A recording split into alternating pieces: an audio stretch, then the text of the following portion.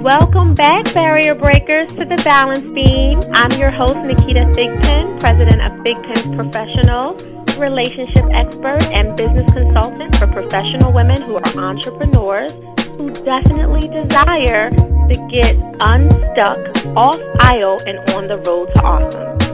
Today's special guest is someone who is underestimated on all levels.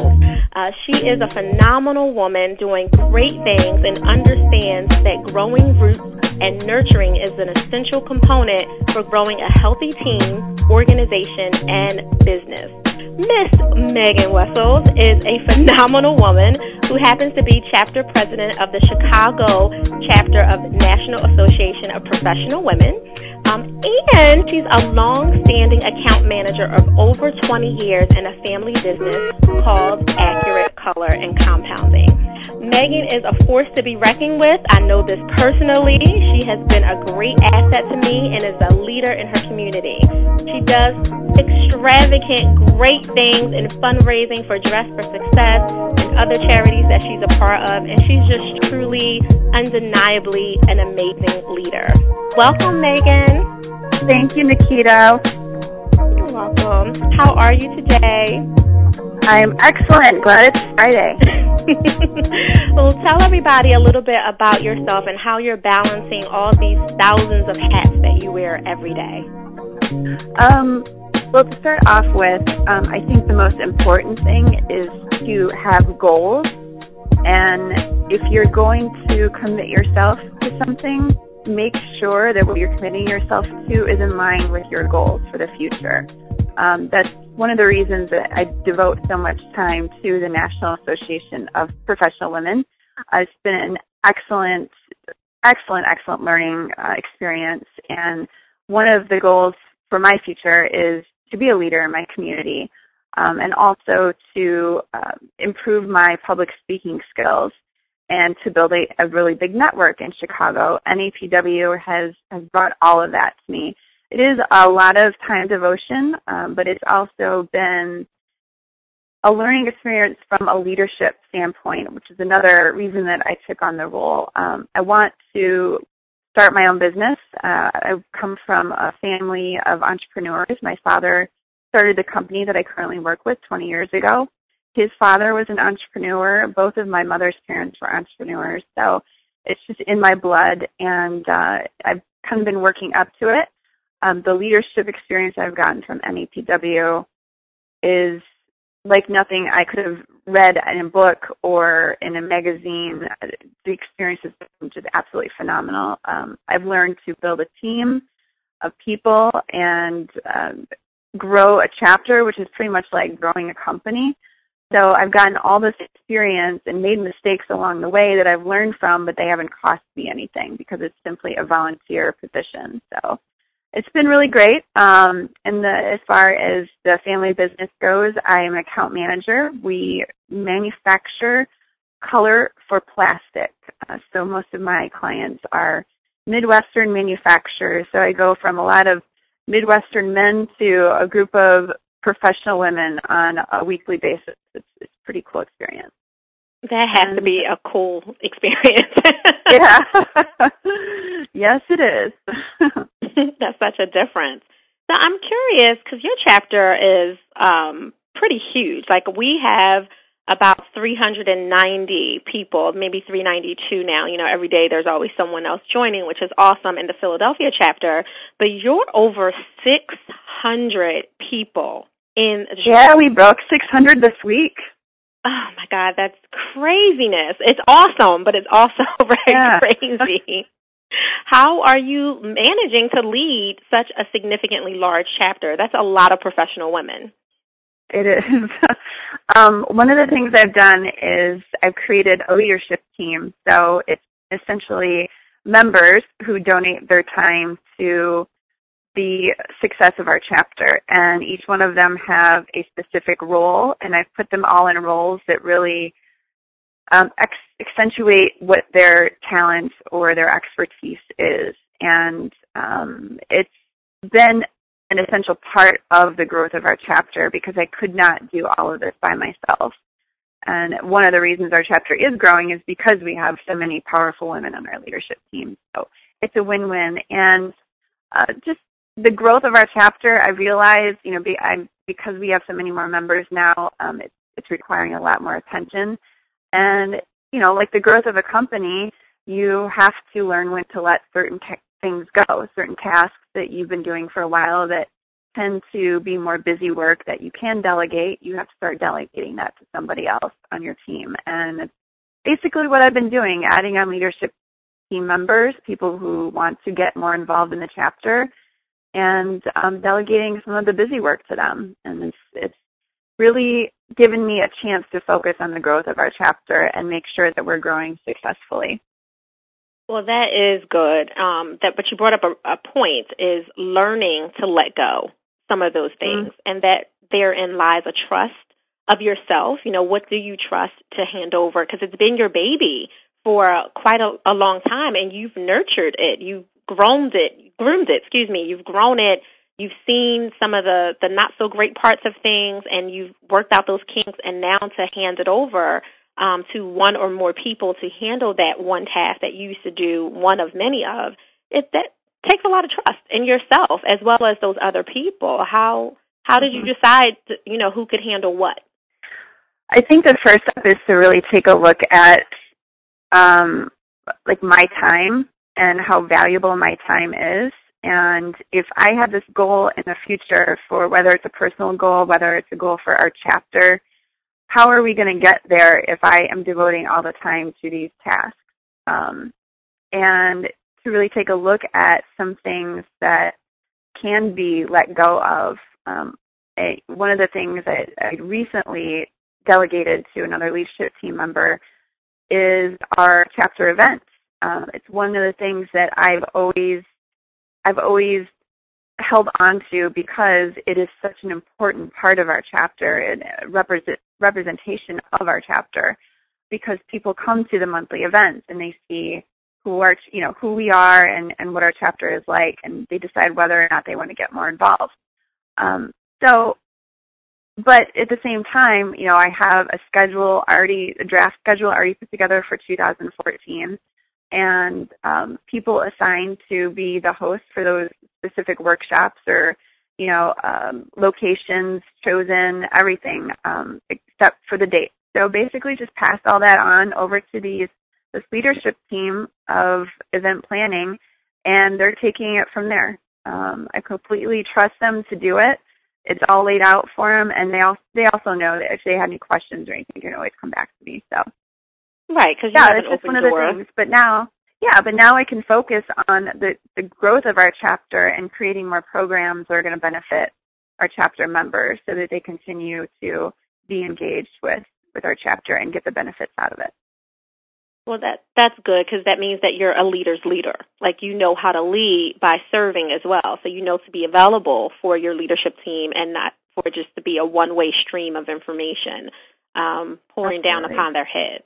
Absolutely. Servant leadership is very, very important. Yes. Absolutely. It definitely does wonders. I know you and I were talking before, maybe a couple of months ago, when I was trying to create a new leadership team, and I was looking at it with a compartmentalized way of thinking. I had totally separated my leadership style in business from the way that I handle my chapter presidency with NAPW. Not really sure why I compartmentalized that. I never sat with myself to address that, to be quite frank. But after having a really nice and detailed conversation with you, you were able to give clarity to remembering the important things that you've learned in business and through your skill and experience and expertise, and applying it to those same principles over. And that means making sure you have great people to support you as you support them, and for you not to get overwhelmed with trying to do every single thing yourself, because then you end up doing what you've done before and it wasn't successful. You take on way too many tasks, you juggle everything, and you're going to drop the ball in something. Mhm. That's true. That's true. And like I said, having goals also helps. If you can visualize the future and know that you have to let go of certain things in order to get there, then it's all the more reason to do so.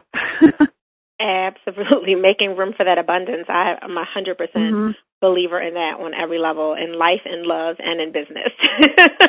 Yeah. Make room. Let go of those old things and those old ways and sometimes those old people. Oh, yes. One of my favorite speakers, Tony Robbins, says the past does not equal the future unless that's where you live. So unless you focus on the past all the time and what happened, bad things that happened in the past, that's when you continue to have bad things. But if you let it go and focus on the future, it's in the past and it does not equal the future. So. Absolutely. I'm 100% believer in that. And Tony is awesome. Yes, you are so right. So I'm curious, going future forward with leadership and all those things, you've had some great people step up and show themselves. But do you really feel like that they literally stepped up and said, hey, Megan, I'm available. I happen to have these good traits, these good skills, and I'm here? Because, again, you have such a large group that identifying those committed people can get overwhelming when you have multiple people vying for the same position. Or do you feel like you kind of had to cultivate some of those leaders? Like they had the skills and expertise, but the leadership compartment of wanting to own something, commitment wasn't the issue, but they just wanting to own that role and knowing that they would be valued in your group and not just kind of one of many, for lack of a better phrasing. Did you have to cultivate that out of them, or were they already there and present and you just literally nurtured them as a part of your group? Well, I think being a leader and creating leaders beneath you, that comes from the leader. So, yeah, cultivating leadership is part of my responsibility if I want things to get done. So, for instance, letting certain things go and letting those leadership team members make their own decisions without having to come to me all the time for approval. Just letting them know that I trust them and that, their position is at their discretion. And if they see other ways that they can grow that position or add to the growth of our chapter with that position, then I give them full, creative ability to do so. And they always come to me and talk to me about different things, different ideas that they have. And I do my best to make those things happen so that they can have more trust in me and the fact that what they're contributing is making a difference. Absolutely, that makes sense. And having a good supportive team under your NAPW hat, which again is just one of many that you wear, does allow you to have a better balance across the board of the different things that you're handling and the personal and professional avenues that you're also juggling and traveling. So I am curious, given though you've been a part of a family business which has its own dynamics, right? Oh, absolutely. Nothing like working for the family. Absolutely. I'm curious about how that plays out with, you have, again, these multiple hats, as many, many professional women do. Yours is very unique, though, because your traditional 9 to 5 hours, the bulk of your daytime, awake time, part of your day is committed to family. And then, of course, you still see them, play with them, love on them, check on them after hours in the midst of these other hats. And you got a new beau. So how is that balancing out with him?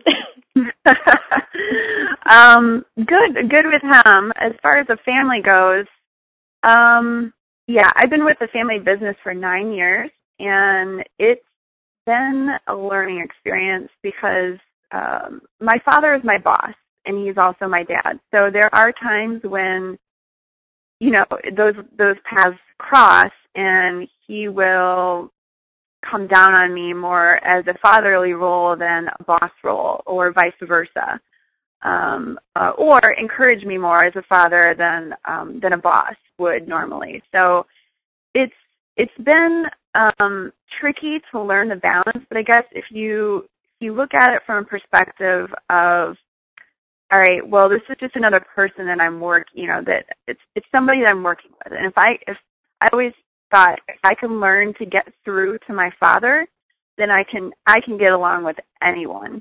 So that's always kind of been my goal, is to learn different ways to get through to him. So I've realized that if I come to him with an idea about maybe the company, he actually gets to fix it because it's his baby. So I've had to learn to approach him in a different way, and that's just him. But, it's part of doing business and being successful is learning how to deal with people in all different types of environments. So, yeah, I've had to learn to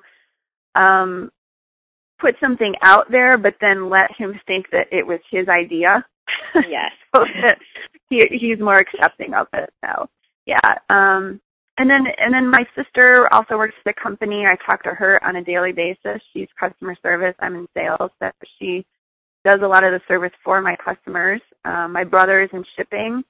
And there's people that have been working for our company since day one that are still there, and they've also become part of the family. So it's actually, I like it. I worked for GE Financial in the past, and the fact that it was a public company and people didn't really matter really bothered me, because I saw at home the family business is being run completely differently.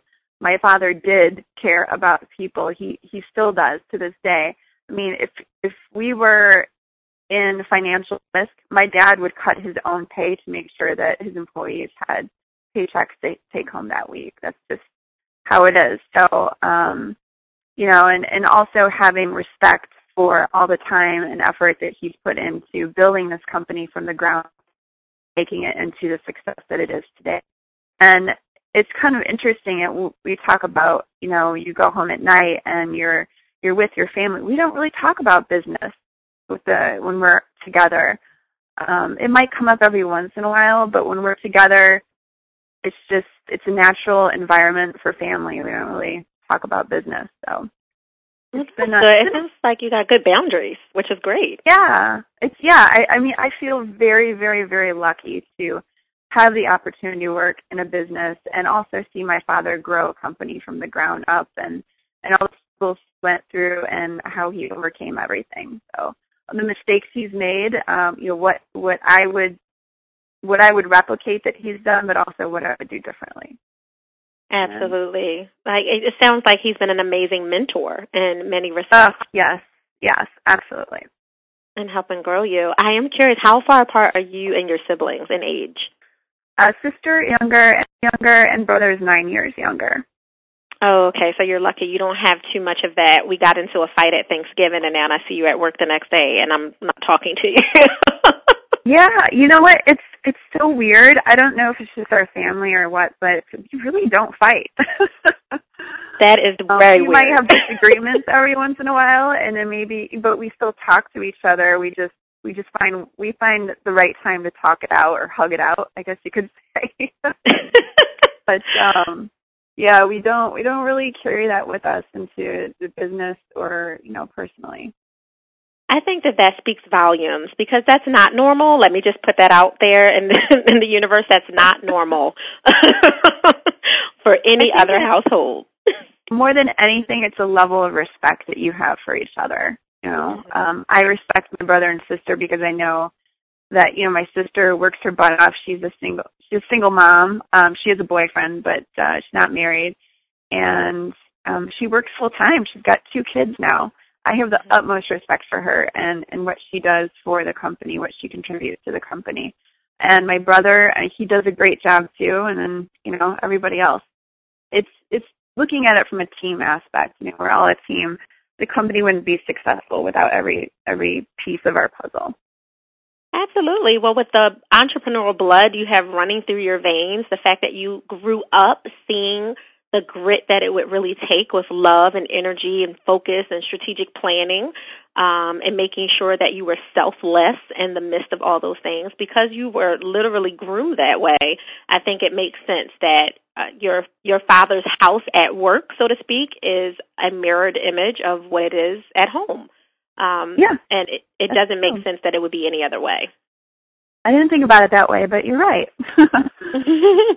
He's practicing what he preaches, and you guys are following along in tow, which is perfect, which is the reason, I think, or part of the reason, because you have your own experiences outside of it, obviously, just being a human being and a woman, excuse me, obviously those are really different. Those things help you to be successful under your NAPW hat, help you to be successful, obviously, when you're working in your account manager hat, and then going forward, it's going to be the key of your success to kind of lead in with that tenacity and steadfastness that you were cultivated under. Like, you don't know any other way, which is good. No one has to deprogram you. That's true. Like I said, I consider myself very lucky. You are, and I think it's amazing, and it just makes sense. And I think you're underestimated because of it. People underestimate the non-normal because it just seems too perfect. But you have some grit under there. Like, there's, you got some stuff that's hiding under there that's just waiting to break out, and I'm excited to see it. I know it's going to be coming soon, so I'm looking forward to it. Thank you. Oh, very soon, yes. Which is exciting. So speaking of your bow, I'm not letting you off the hook that easy. How are you finding time for rest and relaxation, and whichever form that comes in, for both yourself, independent of all these spectacular things you do during the day hours, and especially some intimacy time with him to just build your relationship and not be in leader mode when you're with him because you just want to be with him? Oh, yeah. That's, I'll be honest with you, it's one thing that I've actually been working on for a while, as far as the, learning to be a woman in a relationship and not the leader and, excuse my French or whatever. One of my girlfriends used this comment: you have to learn to leave your balls at work. And I think it's a really good description of, at work, I'm closing deals, I'm going for the sale, I'm going for the kill. You cannot treat a relationship, you can't treat a man like that. So learning to take that hat off and come home and be the woman and let him take care of me, it has been a learning process. I have to remind myself every once in a while to, let him be the one to take care of me and the leader, and follow his lead and thank him for doing things. So that's been the success, I think, one of the most important parts of the success of our relationship. And also, I made, I think what you focus on is what becomes reality. And I really made it a point, middle part of this year, that was one of my main focuses, was to find a relationship, and a successful relationship, and to make that a priority in my life, and make time for it. And because I put so much time and energy into making sure that was going to happen, it did happen. I feel very, very lucky that I happened to find such a wonderful man so quickly. It doesn't normally happen like that. I've been single for 7 years, believe it or not, dating off and on, but no serious relationships. And I think one of the most important factors is really being ready for a relationship. And I was absolutely ready. I was focused. I was ready. I was, reading books, doing what I needed to do in order to be that person that was going to find a successful relationship and the type of man that I wanted. Absolutely. It's funny. Maybe it's just the time of the month that this is all coming up, because we're running into the end of the year. A lot of the private coaching that I do is a mix of the life management consulting and the business strategy for the professional woman who's an entrepreneur. So obviously she's working with both hats. And the theme this month has been just about that. Literally making room for what you want to come in your life, kind of envisioning it or dreaming it, and then really believing that it can happen, so you can see it. If you want to get biblical, write it down, make it plain. It's very obvious that these are things that have to happen, and people use these principles, and they work when you really, really use them. But you have to believe in the process. We're actually, I guess I'll let the bird out of the bag, so to speak, early. It's a few months early. Our next intensive that'll be coming up is preparation for prosperity. And it really is about cleaning out all of those ugly spaces, those cobwebs, and making room for the success you want in your life, whether it be just in your regular life, your relationship with yourself, your love life, whether you're married, not, or looking for, to go to that next level with someone, even if you haven't found him or her yet. And, of course, in your business. And it really is a process, and there's different tactical things that you have to do. Your strategic hat has to be on, but not so tight that you lose a sense of self and you become this walking, talking robot because you're following, wait, plan A said he must look like this. He must have these characteristics. I must meet him here. He must say these things to me. It doesn't quite work like that.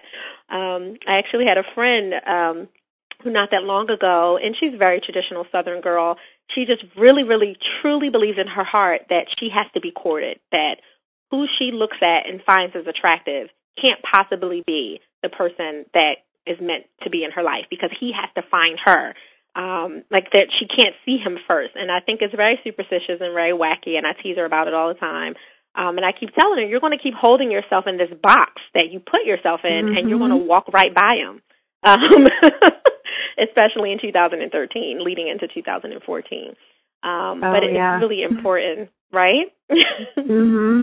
Well, I actually met my guy at a blind date, which is kind of funny. My parents met on a blind date, and they're still married. So, yay! Yeah, but I found going back to Tony Robbins, I actually found a video of his that really, really helped me. I've been reading books and stuff too, but his video I think was the key. It talked about, it's a very short video, it's something like how to be ready for a relationship. And he talks about kind of what they talk about in The Secret, where you visualize or you focus on something. Well, I had a list of qualities that I wanted in a man, but it was a very, very long list. And in the video, he said that he also had a list of qualities he was looking for in a woman, and his was like several pages long. He took a look at it one day and was like, I'm never going to find all these qualities in one person. So he narrowed it down to the absolute must that he had to have in a person. And I did the same. And then he suggested making a list of the absolute cannot have in a person. Because sometimes when you're looking for what you want, you get a bunch of stuff that you don't want if you don't identify those things you don't want. And then the third part of it, which I think is the most important, is to identify the type of person you need to be in order to attract that person. And those were some of the things that I had to work on. So if I wanted a man who was strong and protective and, had good family values and everything, I needed to learn to be a lot more patient and open-minded and, willing to let him take the lead sort of thing. So it was a really cool experience just writing, figuring out what the absolute musts were, and then what, I absolutely couldn't have, and also what type of person do I need to be, and to focus on those. I had them on a piece of paper, and I read them on a daily basis. I sat it next to my toothbrush, so every day, in the morning when I go to brush my teeth, and at night when I go to brush my teeth, I'd read it. So. No, that absolutely makes sense. I mean, it's very Napoleon Hill with speaking things into your life that you want to see and making sure your subconscious hears it so it becomes very ingrained into the process of your being so that you can truly achieve it. It definitely makes sense. And you should have, every person on this planet, especially women, should have absolute no's.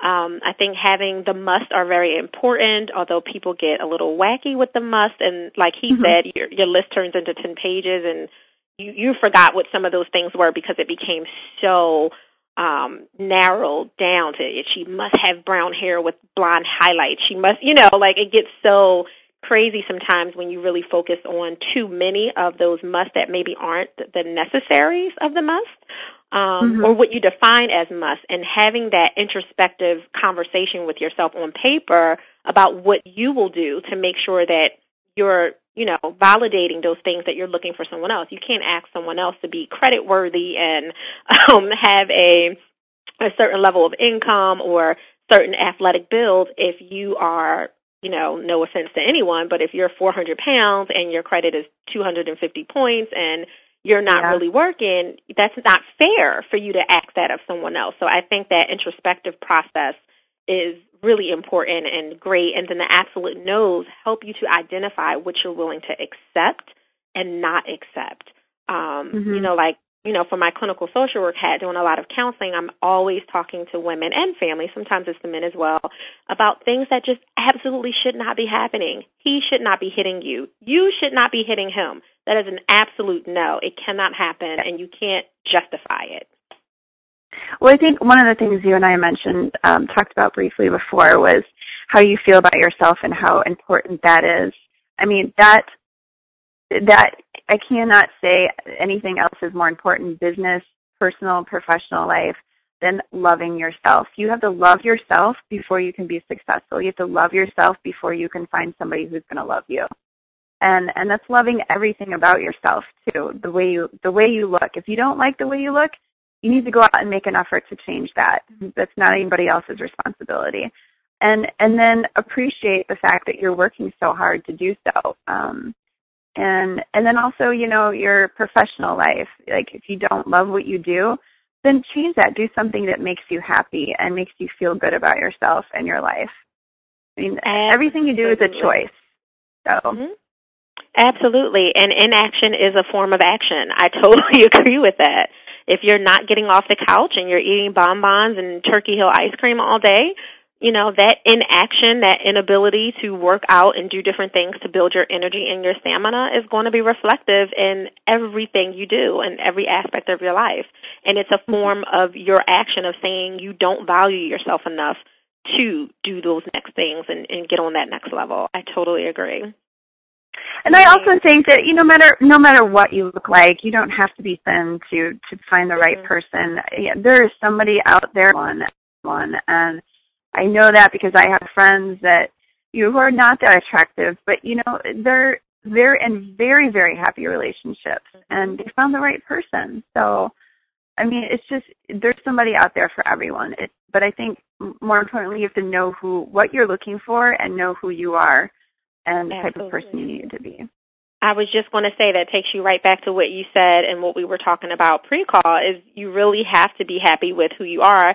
And that includes being healthy. And I'm not talking about heart disease or issues or things that are, genetic and you can't control. But if you're yourself, you can't be, waiting for this lover to come along and sweep you off your feet onto the white horse. And it may have nothing to do with weight or physical ability. You could be some would call a dime piece, all curves in all the right places, but just be miserable in how you approach people and how you talk to people, how controlling you are. Or how obsessive you can be when you get in a relationship that you're so needy because you haven't discovered what you need for yourself that you've infused your personality with the other person and you give them no breathing room. So there's a lot of balance. You expect somebody else to fulfill those missing pieces that you should be fulfilling yourself. Absolutely. Those balance and boundaries are key and really important. Megan, you have been ridiculously awesome. Thank you. It's been a lot of fun. Thank you. This has been amazing. I want you to let everyone who's listening out there know if they have any questions for you, if they want to find out what's new and great about what you're doing in Chicago or in this future business that you're planning, how do they connect with you and where do they go? All right. So I would say I'll just go ahead and give my email address out. It's Miss Megan Wessels, and that's MSMEGANWESSELS@gmail.com. I will actually have a website up probably beginning or end of January, sometime January 2014. Working on it right now. It'll be meganwessels.com. And that will actually have a piece of the new business that I plan to launch next year as well. So I'm pretty excited about it. Working on that. It's one of my big projects right now. That is exciting. That is exciting. So everyone who's listening, please email her and let Megan know, even if you just put in the subject line, add me to your database, so that when the website is up, she can give you an announcement. We always launch and announce those things with press releases and social media blasts, so you know to come check her out. So you can email her now, so you don't even have to think about it, and she'll add you to her list of people who want to know more about what Megan Wessels is doing in 2014. Megan, I want to thank you again for coming. I don't want you to go anywhere. Stay right there. Barrier All right, breakers. thanks so much, Naketa. You're welcome. You're welcome. Barrier breakers, this has been an extraordinary way to end our year. This has been a great year, leading 12th episode of The Balance Beam. I can't say thank you enough for all the emails, the calls, the questions, the phone calls, and for some of you who know me personally, the text messages about how you had to pull over in the car, listen to it again, replay it, write notes. It's amazing, and I am honored to have been able to provide this for you. All of the experts are amazing in their own way. They're exciting. They bring nuggets, just unmeasurable, priceless information for how you can balance your life, your love, and your business, even if you're in the beginning or aspiring stages, while you go forward in life. So we're excited. We're looking forward to seeing you in 2014. Balance Beam is doing some great things, and we'll be on stages. We'll talk to you about that later. It's probably 9+ months away, but I wanted to give you a little tidbit about that. We're looking forward to the great things that are happening for Thigpen professionals and Naketa Thigpen at NaketaThigpen.com. So I look forward to seeing you all, talking to some of you, and seeing some of you in the intensives. Until next time, keep breaking barriers.